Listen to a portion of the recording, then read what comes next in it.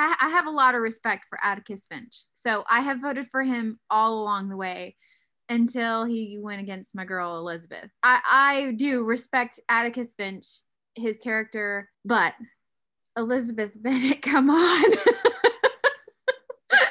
So, and I knew, my personal favorite is Emma, but I knew that really of all the Jane Austens, Pride and Prejudice is the most popular. So if anybody from Jane Austen's books was going to make it, I knew it was going to be Elizabeth.